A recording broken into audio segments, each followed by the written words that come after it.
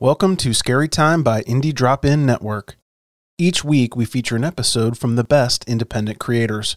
Subscribe for great scary content. If you would like to help support indie creators, check out our Patreon at the bottom of the show notes. Today's episode is from Weird Distractions Podcast. Don't forget to check out the show notes for links to subscribe and follow on social media. Enjoy the show. Begin.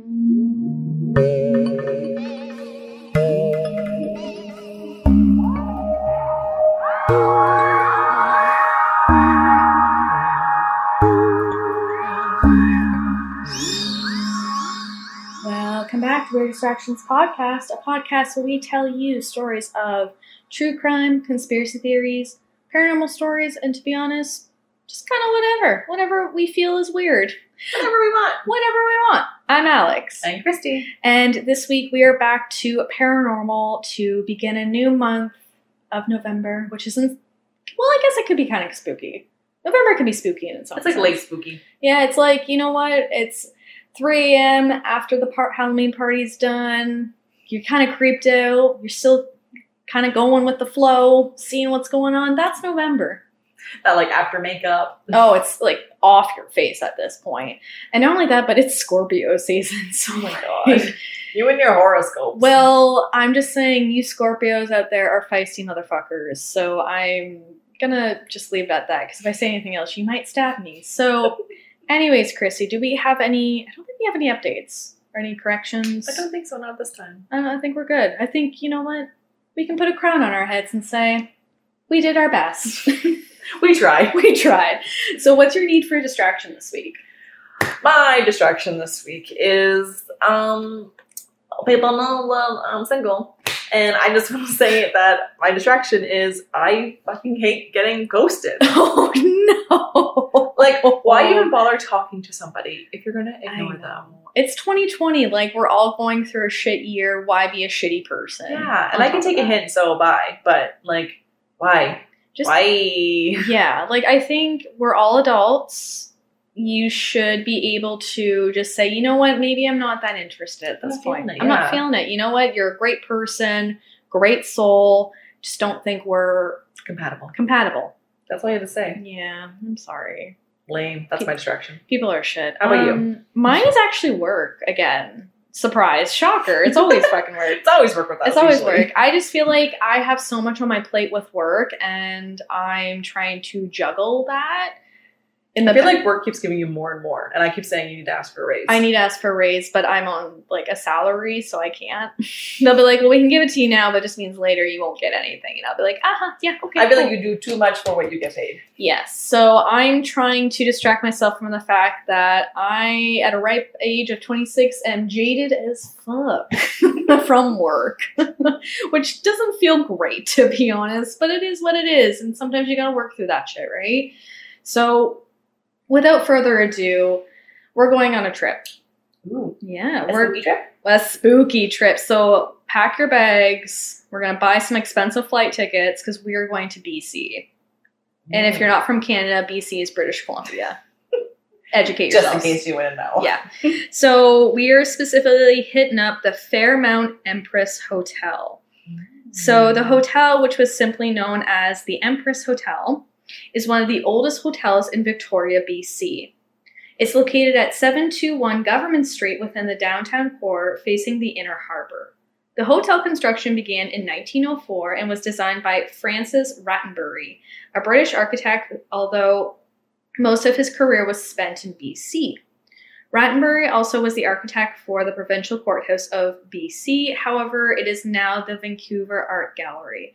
And we'll be chatting about Mr. Rattenbury a little bit later. So hold that tidbit. So the Canadian Pacific Hotels, which is a division of the Canadian Pacific Railway, must have taken pride as they built this hotel, one that would have a history as beautiful, remarkable, and utterly haunted. Da da da da. The Empress is a chateau-style building boasting 412 rooms, 52 suites, and 4 restaurants. This hotel is definitely a powerhouse that has stood the test of time. Sounds fancy. Ishmasher.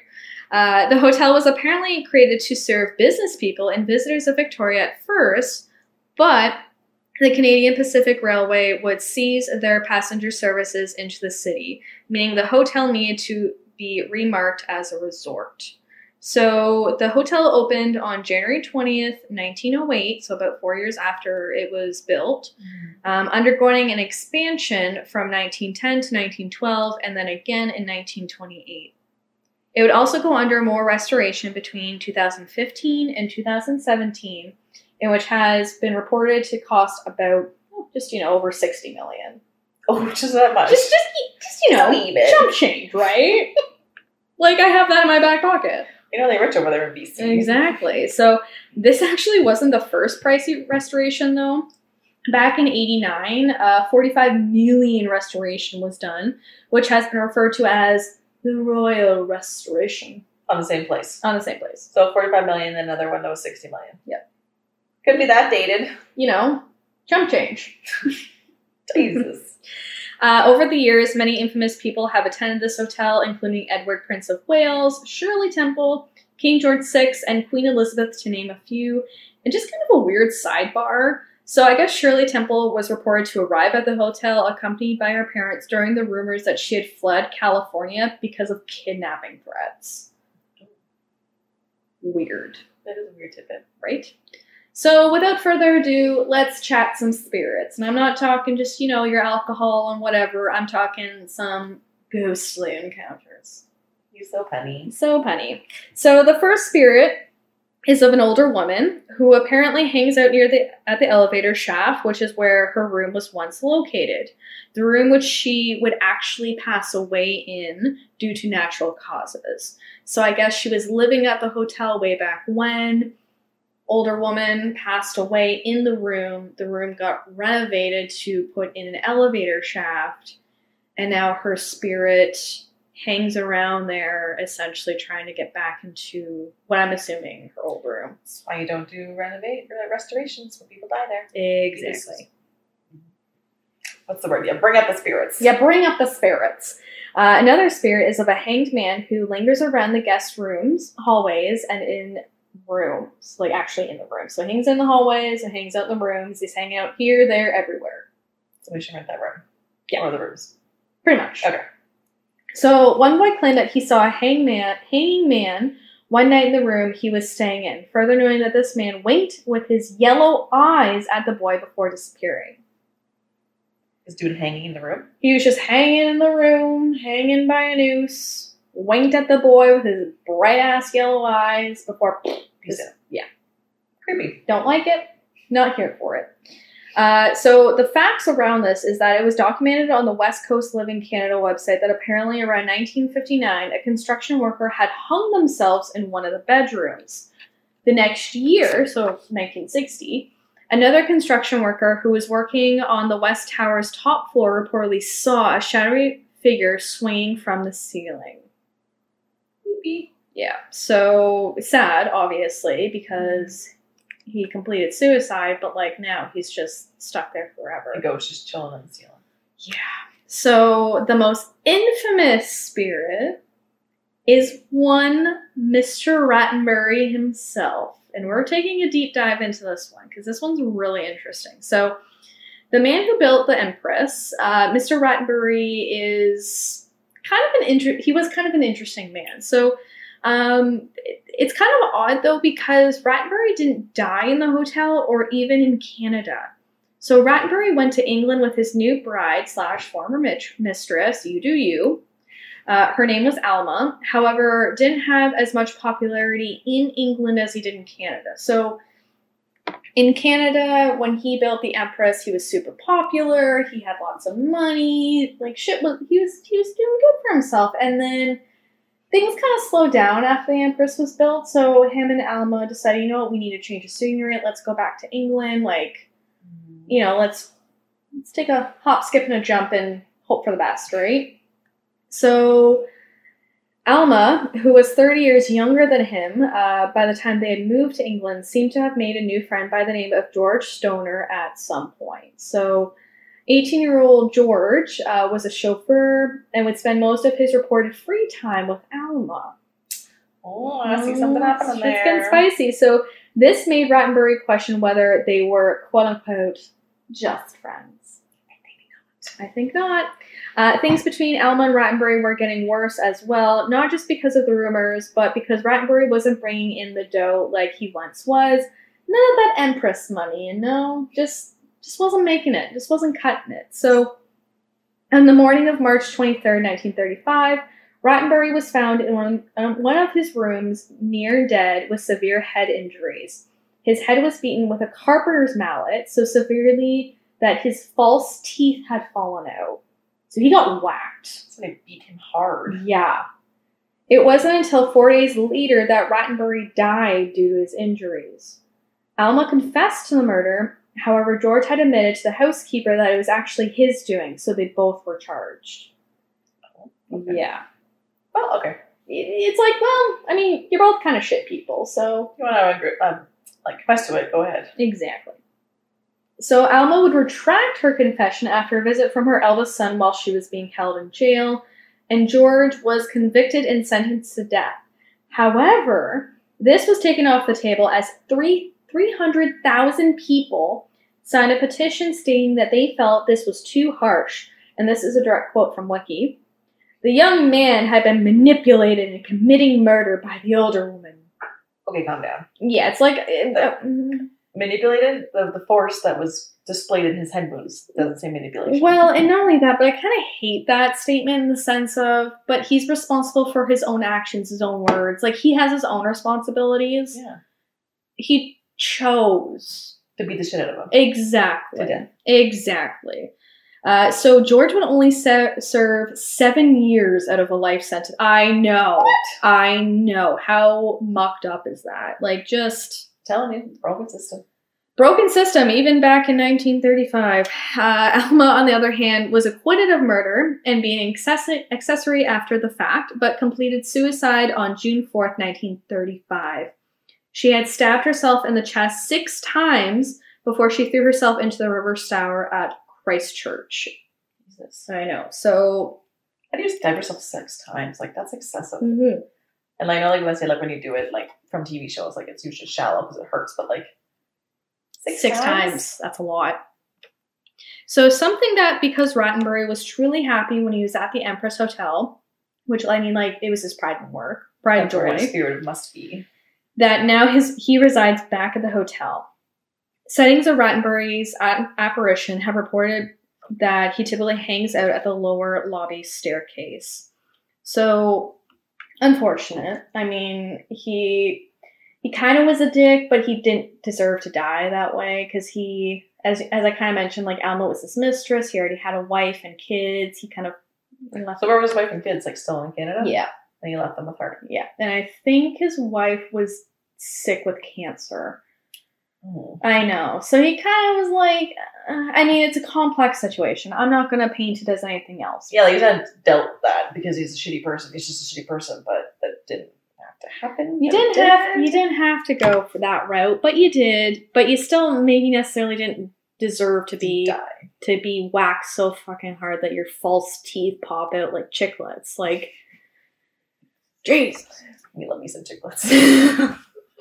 Reminisce and go chiclets. See, I didn't like them that much. No? I felt like they tasted like soap. No. Yeah. It reminds me of Halloween. Ugh, I miss Halloween already. So, another reported spirit at the Empress Hotel is of a cleaning lady wearing clothes not from this decade. The cleaning lady, who some believe is named Nuala, reportedly died on site. Not really sure how she died or when exactly she died, but it's said that now she is forever seen cleaning the Empress Hotel to this day. Even as a ghost. Even as a ghost, which not Is she actually clean, or just it looks like she's clean? I mean, I kind of wondered that, because it's like... We got cool if you had a ghost that cleans. I know, like, I'd be here for it. I'd hire a ghost to clean my house. You're actually clean? Yeah. Yeah, if you wanna dust, I'll vacuum. Like, we can make this work. We can make a spin chart. Just like a Wheel of Fortune spin chart. Whatever chore I spin, I get. Whatever chore the ghost spins, they get. So the next spirit, known as the Lady in Red, which just sounds very like... Lady in the Lake. Okay, well, I was going to say erotic, but yeah, Lady in the Lake. Let's go Bly Manor on this bitch, I guess. So the Lady in Red seems to potentially be the ghost of Jeannie Pearl Cox, a socialite who attended events in the hotel ballroom in the 1940s before she passed away, unfortunately, in a car crash nearby. Jeannie was reportedly only 25 years old at the time, so she was really young. That's sad. I say as being someone who's 26 and feels like they're, 47. The body of an 80-year-old. Yeah, my age, I am 26. My body says I'm 82. So anyways, a photo by Scott Graham shows a figure in red in one of the 16th floor bedroom windows. He claimed back in 2017 that this was not a Photoshop picture. The lady in red has reportedly been seen on the 14th floor and on the ground floor lobby. By who? By everybody. Okay. Just everybody. Everyone sees her. Everybody sees her. It's like not even a big deal anymore. Like it's just there's just the lady in red. She just hangs out. She asks you, like, where's the party? And then you just point to the ballroom and she gone. She's on the dance floor. She loves Pitbull. Okay. Oh my God.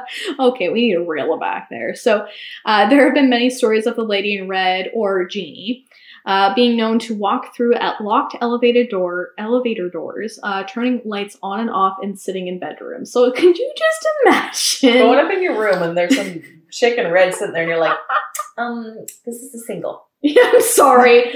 I don't like to share. And where's your half of the deposit? Like, in this economy, you want to share a room? I'm sorry. Not. However, apparently the dress in the photo that Scott Graham had taken has potentially been debunked as a red tarp used during renovations. So that's kind of unfortunate. I love me some spooky shit, but like, if everyone else has seen her. I know, and that's the thing. It's like that might have been debunked, but like if people are seeing this girl who's just looking for the next Pitbull song to be dropped, like, why you gotta rain on our parade? Bring a girl down. Bring a girl down. So every October, though, one of the hotel's bars called Notch 8 has featured a ghostly cocktail named the Jeannie Cox drink. I don't know what it entails. I only got the name. Sorry. So if you want to visit these spirits from Rattenbury to Jeannie, you can book a stay at the Empress Hotel. One night seems to go for approximately $263 Canadian. So it's a little expensive. A little steep. I was expecting a little more, but still a little steep. Not bad. I mean, it is what it is. So that is the Empress Hotel in a very short nutshell.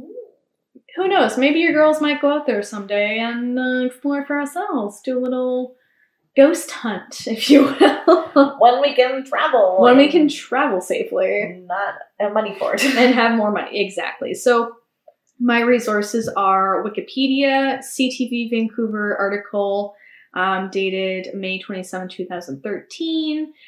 Flight Center article by Kara Bernie. I think it's Bernie. Byrne. Dated October 31st, 2014. Haunted Places podcast hosted by Greg Polson, Fairmont Empress Hotel. West Coast Living Canada website by Patricia Jordan on June 8th, 2013. And finally, the Sun Cruise Media website article by Dennis Began on November 11th, 2019. That is the Empress Hotel. Love it. It is gorgeous. If you ever see pictures of it, holy shit, like this is a really nice hotel. Empress Hotel? Yeah, the Empress Hotel. It's beautiful. Like, I would love to go. And I would just love to see some of the ghosts there. I mean, I'm not going to lie. I would go with a full heart ready to see a spirit here and there. I'm Googling. You're Googling it? Well, why don't I tell these fine people where they can find us? Is that it? Oh, yeah, it is. Isn't it pretty? It's very, it's like old, but Victorian, but updated. It's very nice. It's very fancy. No, I will tell them whenever you tell them, because I'm going to take a drink of my wine while you tell them. Yes. On our many platforms, you can find us on Anchor, Spotify, Apple Podcasts. Love a review. Love 5 stars.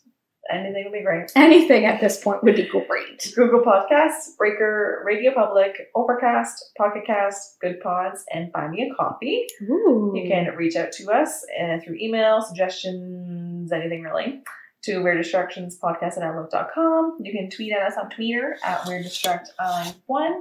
And you can hit us up on our Insta page at Weird Distractions Pod. And we actually have a listener requested episode coming up. So episode 34, we have a story coming up from Dave in Nebraska. Oh. But Dave, if you're listening, gotta wait to episode 34. I'm sorry, man. We'll just let you know now. It's on our list. We're gonna cover it. I'm excited to do it. But thank you so much for listening. Thank you so much for supporting. We see you, we hear you, and we love you at the end of the day. Always. And need a distraction? We got you. Bye.